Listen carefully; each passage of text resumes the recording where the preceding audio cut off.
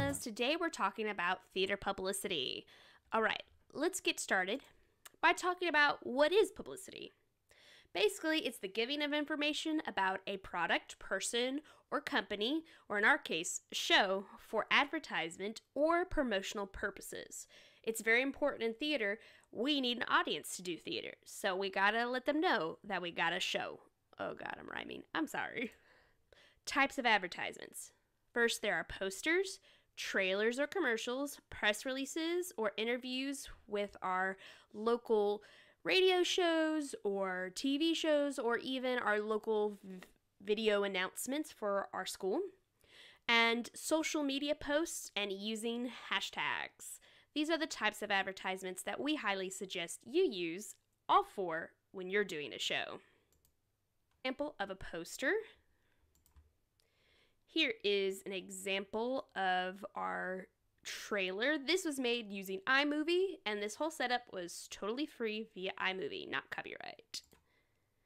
I will put a link down below of that trailer so you can go see it. This is an example of a press release from another school. And here's some example of using social media to hype up your show. This is an example. There is rehearsal shots, posting your poster, backstage shots, beginning rehearsal shots. That was on Twitter, and then using Instagram, showing people building a show. The poster again, maybe someone putting up a poster, and then also maybe a picture of maybe one of your stars, like the dog, in the show. So you can use all kinds of social media to pump up your show. Important things to include when you're doing publicity. Produced by, like Bussy Middle School, Lakeview Centennial High School presents, Saxy Mustang Players presents. That's what we mean by produced by. The Visual and Performing Arts Department at Lakeview Centennial presents. Let them know who is doing the show.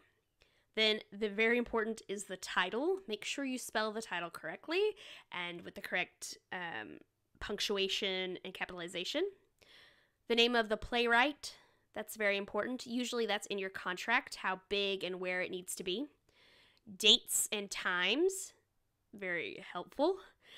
Where it's going to be performed at, especially if, don't just put like at Lakeview Centennial High School. Put Lakeview Centennial High School Auditorium. Be very specific on where it is and what room specifically, in case you have multiple performance locations. Cost, and where or how to buy tickets. And lastly, publisher and other legal required information. Your publisher will send you information about what you need to put on any advertisement, which could include, like if it's music, your composer, it could include the publisher itself somewhere on any of your promotional materials. All right, bye Drama Llamas. I'll see you next time.